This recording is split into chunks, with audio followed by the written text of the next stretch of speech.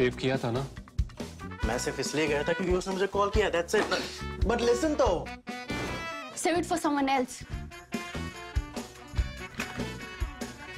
जिंदगी में सेव करना जरूरी है, मगर जब बात पैसों की हो, सिर्फ सेविंग से काम नहीं चलेगा। इक्विटी म्यूचुअल फंड्स में इन्वेस्ट कीजिए और अपने सेविंग्स को आगे बढ़ने का मौका दीजिए। Mutual fund investments are subject to market risks. Read all scheme-related documents carefully.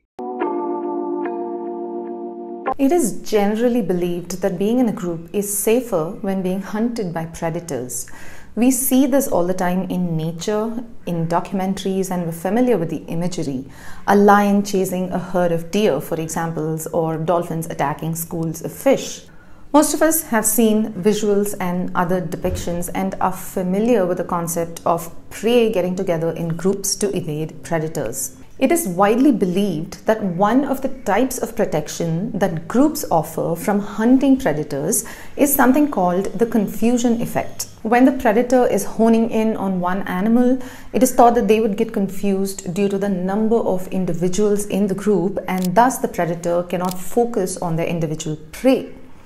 But there hasn't been much evidence of this confusion effect. We don't know that it works at all, and many experts think that there in fact isn't any confusion in predators' minds at all when they hunt groups. Because they still end up making kills, getting an individual from a group is seemingly not impossible, which means that these predators are capable of avoiding this theorized confusion effect. So what do they actually do? How do they process sensory information in a moving dynamic group and then hone in on just one individual and capture them? To understand this, researchers from Oxford studied how hawks and other raptors or birds of prey hunt swarms of bats in New Mexico. They observed primarily Swainson's hawks hunting a colony of up to 900,000 free-tailed bats. They studied them with an array of cameras to understand if the confusion effect works and what hawks do to avoid it, or what strategy these birds of prey employ for successful kills. It turns out hawks hunt bats very much like missiles attack their targets. They use navigational geometry that missile guidance systems use and navigators on ships also use to avoid collisions. The hawks, it turns out, have absolutely no confusion at all when they're hunting. They know exactly what to do and they plan ahead for the kill. The bats involved in this study all move in swarms. They occupy caves in the hundreds of thousands. The researchers estimated that there were 700,000 to 900,000 bats in these caves, and they all exited the cave in large numbers at dusk. The researchers observed and recorded the hawks attacking these bats for 21 days using 6 high-definition video cameras that were installed around the cave. These cameras captured the bats emerging from the caves and the hawks swooping in to attack them. The researchers, after 21 days, analyzed all the recordings and then started tracking hawks and the specific individual bats that they caught or tried to catch over those 21 days. They then went back and recreated the trajectories of the hawk and its specific bat in 3D.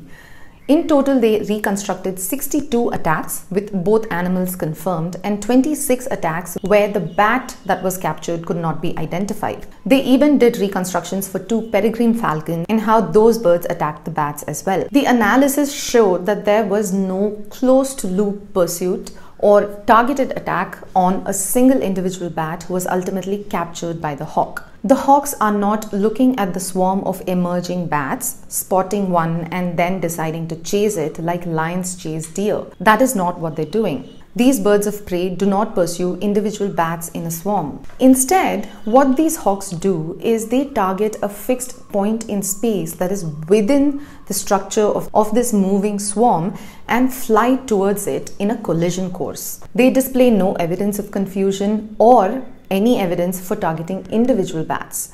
They just approach the swarm at a point in space on it. As they come close to the swarm, they're flying near parallel to the motion of the swarm itself, and the bats that they're appearing to target seem to be on constant bearing. The hawk eventually flies almost alongside the swarm and then catches whichever bat is in the position at the time when it finally reaches its target position. So they have just set their eyes on a spot in the swarm, and then they just want to capture whatever bat is present at the spot when they ultimately make contact with this target area.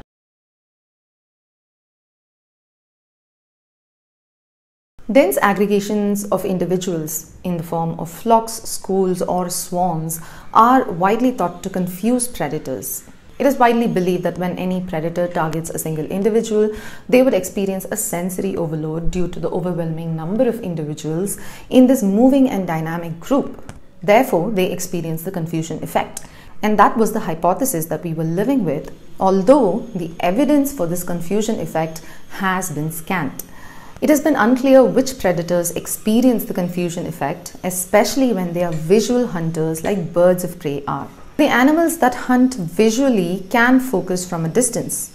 Do they get confused? It doesn't appear so. Even the nature of protection accorded by groups to individuals, often called the selfish herd theory, where individuals seek to be in the middle of a group, is unclear in situations where predators can attack in 3 dimensions, that is from above and below, such as in water or air. We can imagine that if there is a herd of deer or wildebeest and lions are chasing them, the ones in the middle of the herd are probably more protected. But when it comes to schools of fish or swarms of bats or flocks of birds that are flying, they can be attacked from all directions, including from above and below. Some studies in the late 80s and early 90s concluded that the confusion effect probably could work and was maybe working for numbers where considering individual closed-loop target attacks is feasible for predators. So a group made up of 2 to about 7 individuals is thought to be about the right number for any confusion effect to take place for a predator who switches between these specific individuals that it wants to pick and kill. And it is thought that beyond 7 members in a group of prey, confusion effect might not apply at all. And this new study only proves this.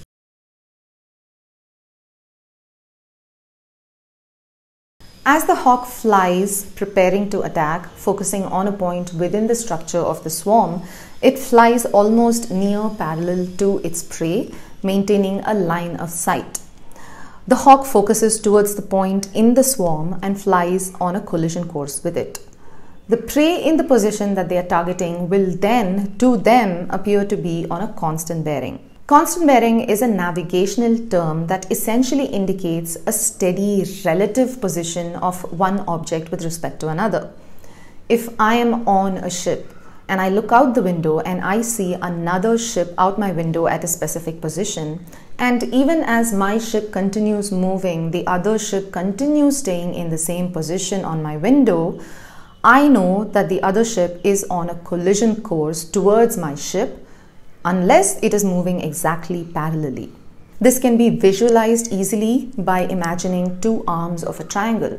The 2 arms are the paths taken by 2 ships, and unless they are exactly parallel, they are on a collision course with decreasing range or decreasing distance between them. That is the only way they can be in the same relative position to one another, even though both of them are actually moving. The line of sight between the ships remains constant, but the distance between them decreases. In navigation, this is called constant bearing decreasing range, or CBDR. And the physics of this navigation is what the hawks utilize as well. The hawk's path seems to be solely based on where the target would be at the final position of the kill, rather than the instantaneous positions during the flights. The hawks, when they're swimming towards the swarms, are not adjusting their position in accordance with the individual bat that they capture, and instead they tailor their movements towards the final position where the bat would be when they capture it. The researchers confirmed this by examining data on other birds of prey that have attacked singleton targets or lone targets. These birds tracked their single prey by modifying their trajectories according to the prey's instantaneous locations. So it was an individual one-on-one chase, unlike these hawks that tailor their flight depending on the bat's final position. These graphs from the paper show how the hawks also maintain a line of sight with the bat the whole time. These are the 3D recreations of the hawk and bat paths taken from 15 successful captures and kills. The plots show how the hawks maintained a near parallel line of sight with the swarm until successful capture. In these plots, for each kill, the magenta dots indicate the trajectory or path taken by the bat that ends up dying. The dark blue dots show the path taken by the hawk that is hunting that captures this bat. Orange starburst shows the point of capture, and blue lines indicate the line of sight from hawk to bat. Orange lines are simulated trajectories. The study adds some compelling evidence to show that the confusion effect is not really a type of protection that comes to play in large and dense aggregations of animals. Instead, predators that hunt large groups use navigational geometry to increase their chances of a kill. While sailors avoid CBDR situations and collisions, torpedoes attacking underwater utilize it for the kill, just like these hawks do with these bats.